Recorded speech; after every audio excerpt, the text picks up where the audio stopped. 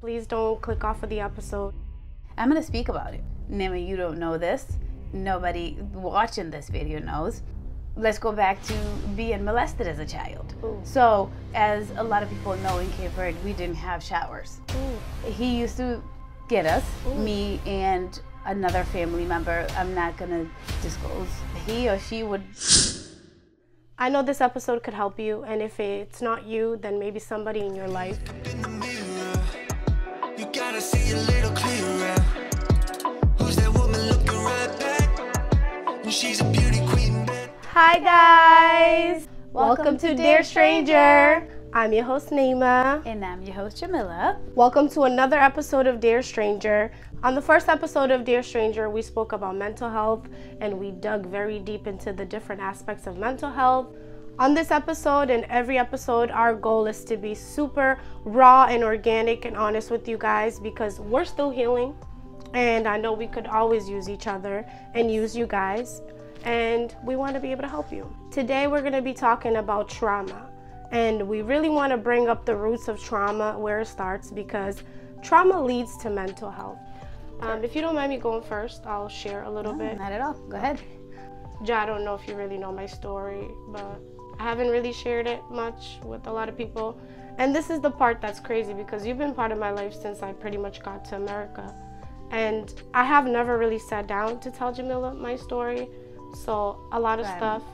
Hearing it with you guys. Yeah, so a lot of stuff you're gonna hear for the first time. And that's the thing that baffles my mind, is that it took me 32 years to share my story. And I know that a lot of people are in the same boat. And can you imagine the pain that you're going through just because of not having the right conversation with the right people, like we talked about on the first episode, right? Yeah. And if you can have that conversation, we want to be able to start the conversations for you. Trauma for me started as a young girl. I wasn't raised with my mom. Jamila and I are cousins, prima hermana, we say, from our mother's side. And I wasn't raised with my mother. I'm not gonna sit here and tell my mother's story. That's for my mother to do. But from my point of view as her daughter, it was tough for me. It was tough for me because 7 days old, she kind of gave me away to my dad's side of the family. And from then on, I was raised by my aunts, my uncles, and my grandmother pretty much. And I remember I feel like that's the first root for me, was not having my mom by my side. Because I'm a mother now and I've gone through some stuff. All of us have. All of us have, yeah. And I look at my daughter, and even when I was at my lowest point where I had to reach out to Jamila to come get my daughter, and that was the first time I ever done that, I always told myself, it doesn't matter what I'm going through in life, my daughter's always gonna be there with me. Like, we gonna ride or die, that's it. Because I understood that pain of not having my mom. And so I was like, no, I'm not doing that. I remember having moments of my life laying on my grandmother's couch. My mom would call me periodically when she went to Portugal, like we would talk, and after I was done talking to her, I would sit on the couch and just cry. Even though like I had crazy amount of love around me, my aunts treated me like I was theirs, but I would just cry, I would just sob because I didn't have my mom. There's that little piece missing. Yeah, it was a big piece. Yeah, and that's where trauma for me started. And from there on, I had no sense of love. And my childhood, I didn't really get to live as a child. I felt like my childhood was taken away from me. I got molested at the age of 3. I'm not here to be messy, so I'm not gonna say anybody to protect characters and people.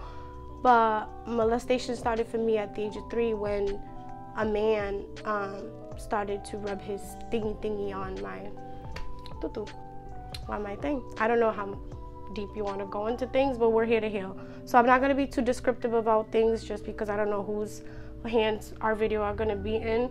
So we're going to protect other people listening to it as well, because we want to be respectful. But that's where trauma started for me. And it was somebody that the family knew, you know. And from there on, it's just been betray after betray. And I built a character of shushing, and it was not healthy for me because I blocked my childhood memories because of that, and many other events happened after that.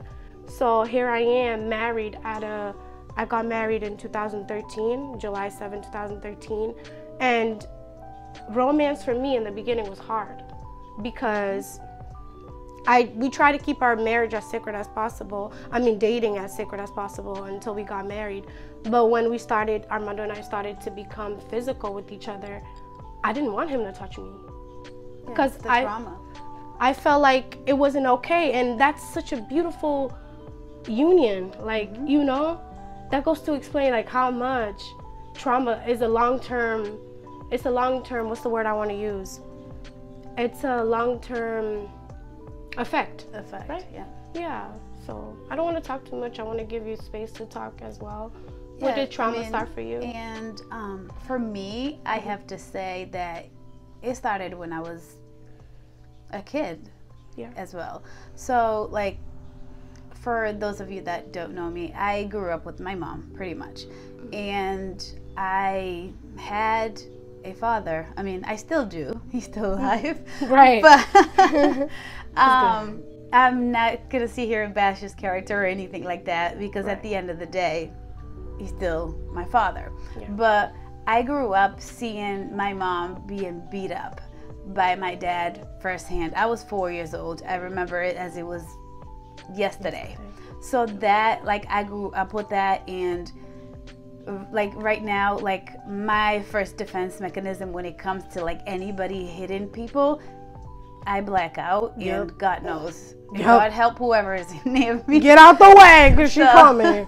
She's working on healing, y'all, okay? So that is the, like, part of my trauma from childhood.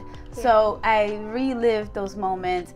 Like, my dad used to come home drunk and beat up on my mom, sometimes with a belt.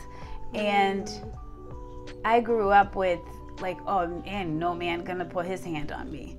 And I make sure that they know beforehand, because it's a trauma for me. And every time, like, if anybody was to put their hands on me, I would relive that trauma over and over again. I am overprotective when it comes to my girls and anybody abusing on them. I think I would go to jail for any of them. And trust me, I have 2 daughters and 2 stepdaughters. I have 4, so there's 4 of them altogether. So ain't nobody messing with them, even the boy. But that is how the trauma started for me. Yeah. And like now, it brought me to a point where I can't have the greatest relationship with my dad, because I lived that, and I saw it. And some people don't understand it. It's like, oh, at the end of the day, he's still your dad. Yes, he's still my dad. But what I lived, what I went through, nobody realized that was a trauma for me. Right. Even though it was a trauma in itself for my mom, but it was a trauma for me. So can you imagine what it did to your mom? You know? Yeah. Sometimes, like, we think like, damn, I wish my mom would be this kind of person, because I know I did that for me. But then we kind of forget, like, their story, or maybe their story was never told. Yeah, you know? And that it brings us back to what we said on the last episode. Yeah. We were told to hush hush.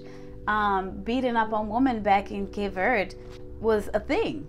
I mean, girl, it's still a thing. I mean, you don't even gotta be in Cape Verde, let's be honest, sis. It's a thing, and we're not laughing to laugh because we don't agree in abuse. We're just saying, you know, making light of the situation, but addressing it at the same time. Yeah, and it's like, oh no, this happens with like, it doesn't happen. It shouldn't happen. Nobody should be abusing, no guy should be abusing women, and vice versa. Period. Because there is, believe it or not, there's women out there that beats up on their husband, their boyfriend, you name it, and on a daily basis. So it shouldn't happen at all. We shouldn't make it, oh, it's okay, and not talk about it.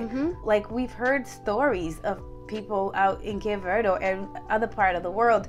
Oh, she got beat up, or he got beat up so bad by their partner to a point where now they're in a coma, or they dead. We've seen a lot of people died because of them being beat up. So that for me, it created a trauma that I am still processing it. Yeah. To try to like be able to forgive my dad for bringing me that trauma and for doing that to my mom. But it's really, really hard for me. Like I said, we're still healing. Lord Still have healing mercy. here. And so it's extremely hard. And I know some of you, some people can relate. And I don't know if it affected my brother like it did to me. But everybody has a different different way of thinking, different way of taking trauma. And for me, that was a trauma in itself. I started asking questions like, instead of like pointing fingers and bashing people, I started reverting the question to, I wonder what happened in that person's life to make that person that way. So that's the standpoint I look at molestation with my accent, because we tend to focus on women getting molested, but there are a lot of men that get molested too, by men also, and by women, because I've heard stories. I've had friends that got molested that was vulnerable enough to tell me their stories. And we want to make y'all be seen and heard too, and you might not be ready to talk about it, and that's okay whenever you're ready, but just know that we know. And we want to provide support, whatever way that is, to be able to provide support to women and men, because it is not okay. Here we are, 32-year-olds, I'm 32, you're 36, and we are just now realizing that, damn, I got some, so much. Yes, I got some work to do, sis. But that all goes back to seeking out for help, like we said in the first episode, and looking for therapy, and want to heal, and wanting to be the best versions of ourselves. You know, because we have to be the best version of ourselves in order to be a best version of ourselves to other people. We can't make other people happy. We can't make anybody content without us healing and going through the healing process. I know sometimes your kids, your husband, they go through the healing process with you. And it's the hardest stage, especially when you're married. It's the hardest stage of your marriage. And lack of understanding too. Like if you don't understand, it's hard. Sorry, go ahead. So it's like I can personally say that it hasn't been easy. Like sometimes my husband doesn't understand my journey, doesn't understand that there's trauma that I'm still dealing with, that I need to like, and it comes to like sabotaging sometimes. You sabotage your own relationship because of trauma. Hello. We do things that without thinking. Sometimes you're like in my case, for example, and that's that stigma. I'm sorry, but that's that stigma we have to break, because the thing like, no, it's all putaria. You wanted to do this. Putaria means like freshness, like, right? It's so like they don't understand that trauma really plays out like that. Sorry, keep going, because you're going the right direction, girl. Say it. It does. And so it's like they don't understand. And like we said in the first episode, if you don't understand mental illness, then a lot of like people in our community doesn't understand it. So in order for you to understand people going through their trauma, going through the healing process, you need to be able to understand what they're going through, what they lived, and how they affected him. What happened in that person's life. Again, that will save you so much stress. You know, ask the question. Let people tell their story. Don't judge. But it's not a justification to be like, oh, I did this because of my trauma. So it's not that. There's certain things that you'll be able to like. You even ask yourself that question. Why the hell did I do this? Girl, like, you know how many times I've done that? I'm like, nigga, why did you do that? Like, what was the point of that? But there's other stuff that you do constantly, like thinking, like, I'm gonna do this. And that is not part of you reliving your trauma and all of that. That's on purpose. I just felt like I had to kind of explain it the two. And just to go into a little bit of trauma for me too. And Nimi, you don't know this, and nobody watching this video knows, but it's something that I like been working on, and I just started working with my therapist on it, and I said I'm gonna speak about it. You sure? Okay, I was gonna ask you because you don't have to talk about anything. Yeah, you and I was like, I'm gonna speak because for the longest time, trust me, I'm 36 years old, and I was not ready to talk about it or anything like that. So let's go back to being molested as a child. So sometimes we are sexually assaulted, sexually abused by a close family friends. So when I started talking to my therapist about it, I kept saying, in our culture, she was like, "How? Like, explain it to me." So back when I was 4 or 5 years old, I had this. I still have, but it's this cousin uncle that on my mom's side of the family that so as a lot of people know, in Cape Verde we didn't have showers. We didn't have showers at our home. A lot of the times we used to take cup with like a bucket of water and just take a shower. So anytime somebody would come and take you to a place to shower, and as a kid you're all excited because you're gonna take a shower, and it's something you don't have it at home. So he used to work at this liceo, it's kind of like a high school, yeah. And so he had the keys to like the shower, the locker rooms and stuff. So he used to get us, me and another family member. I'm not gonna disclose who she is, but another cousin of ours, and used to bring us to that. And he or she would take turns between me and my cousin. And it was, for the longest time, I shut down. Like, I closed that chapter like it never happened in my life. And this is what kind of like, when it first came out, my brother said something to my dad, because my mom was already here in America. We were left back there. My brother said something to my dad, and he pretty much made it seem like it was your fault. Oh, that's that shit. Yeah. Excuse my language. Oh, girl, go ahead. So it was your fault. You did this. And so he beat me up. And ever since then, at 6 years old, you're not processing that. Oh, girl. And for you to for it to come out to your parents, and for your father to act that way, it creates a trauma on top of another trauma. Girl, that's a trauma, dishonor, like, girl, no protection. Yes. That is everything. And I felt unprotected. So that is why I kept quiet. I never talked about it. My mom till this day doesn't know. She'll probably know if she watches this video. Like, nobody in my family knows. And the other cousin, I felt like nobody knew that ever happened to her. Can I point something out real quick? Because look, let's talk about character real quick, because that has a lot to do with it, right? A lot of the same people that we put on pedestals, and a lot of people put on pedestals, those are the people that end up doing things harmful, right? I say that to say this, to break it down. Don't put people on pedestals, because how do I say it? You would never think that that person would do something like that, right? No. We're so quick to be like, Kayla, that person? No. But yeah, because in Cape Verde, there's no job. So if you have a job, you're like the greatest thing on earth. So like, to be working at a high school and whatever, so you were the greatest person on earth. Right now, I can't even bear to hear his name.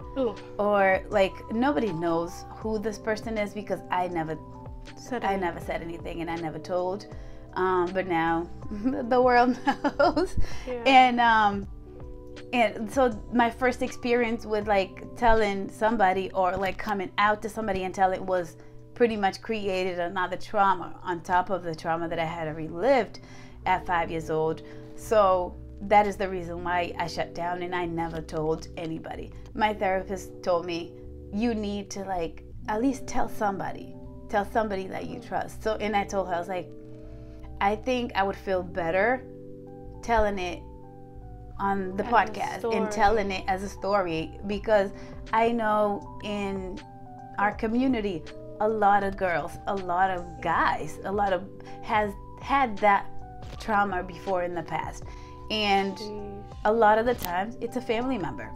It's a close family members that we have, and speak up, because it's not okay. No, it's not okay. And if I was to go back knowing what I know now, I would have, I don't know, I would have said it. I would have like talk about it to everybody and everybody. And now it's like, but it's like, in the same breath you say that, we have to take back a step, because we're 3 and 4.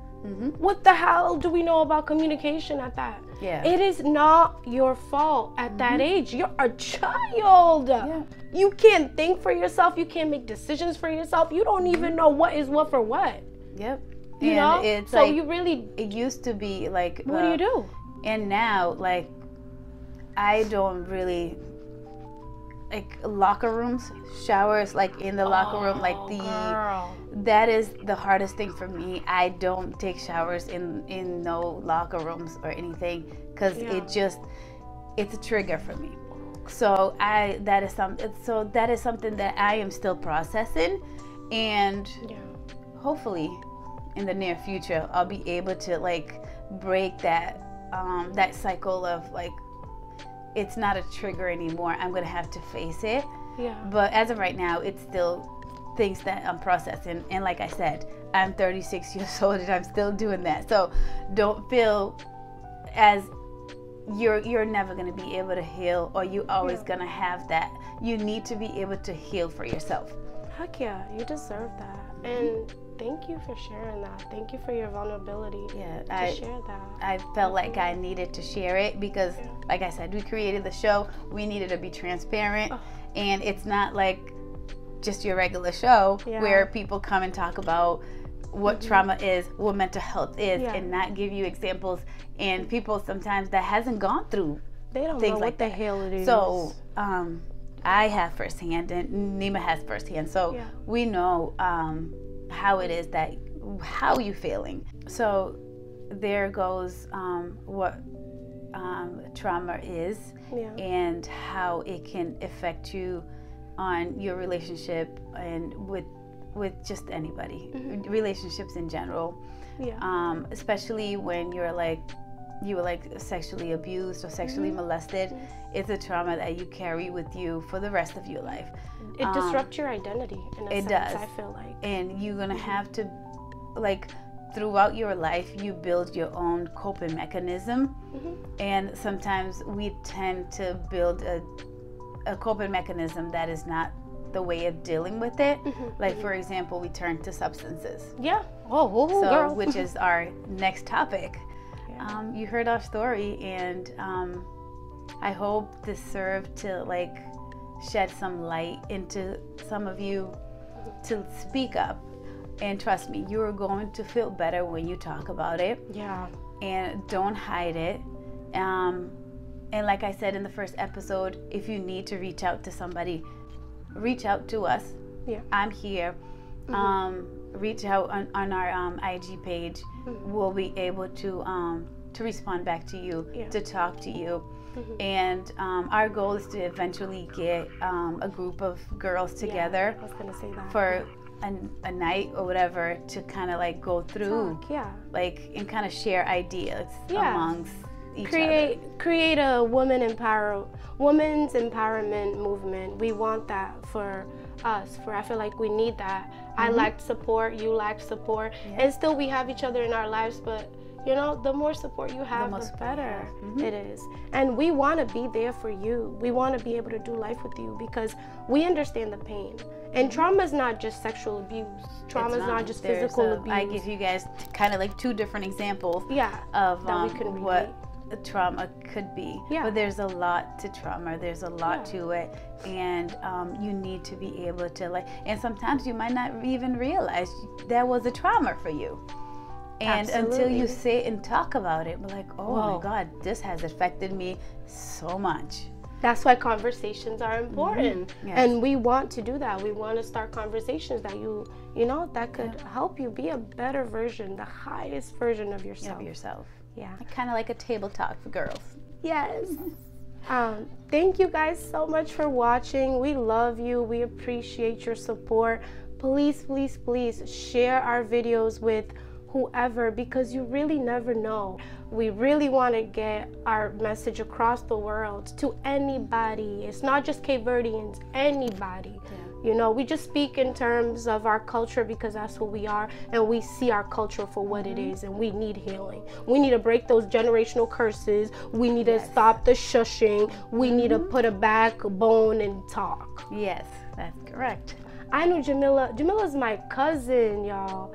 I knew her for pretty much all my life. I never knew until today that she went through that. Yeah. And thank you again for sharing that, because now you got to tell me what I can do to support you. Yeah, and it goes back to, like, let me just speak a little bit about, like, we tend to hide.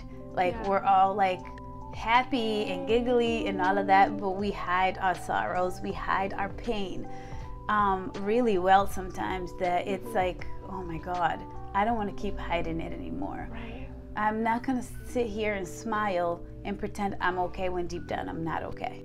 Period. So thank you, girl. To us healings in our soft girl era. Thank you guys. Thank you guys. Until next episode. Until next time. Love you. Love you guys. Bye.